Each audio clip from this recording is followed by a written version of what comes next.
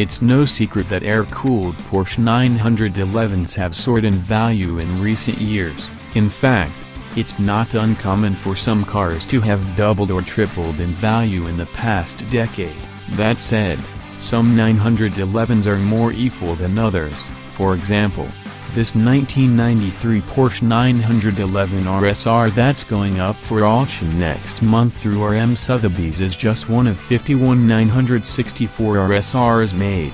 That alone would be enough to send the price upward.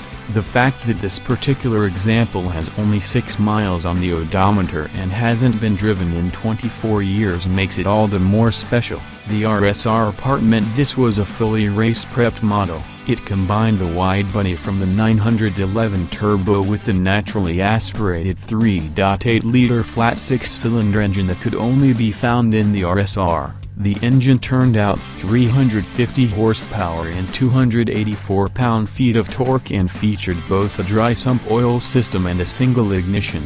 Power was fed through a 5-speed transmix. At a car and driver instrumented test, the RSR was clocked at 3.7 seconds to 60 miles per hour. Other changes include lighter-weight seats and a full roll cage. This polar silver metallic car was highly optioned and only one of two that had a fully trimmed interior. That makes it all the more surprising that the owner decided to park it and never drive it. Outside, the Speedline wheels are painted purple, or amethyst metallic as Porsche calls it. The brake calipers were painted a contrasting gold color. The interior is red over red, can red in Porsche speak. The seats, headliner, the upper and lower dashboard, steering column, steering wheel, door caps, and roll cage were all bright red. Even the 6-point racing harness was dyed to match the rest of the interior. Only the gauges, the center of the dashboard, and the door pulls remain untouched. RM Sotheby's estimates the car will pull in somewhere between $2.2 million and $2.4 million.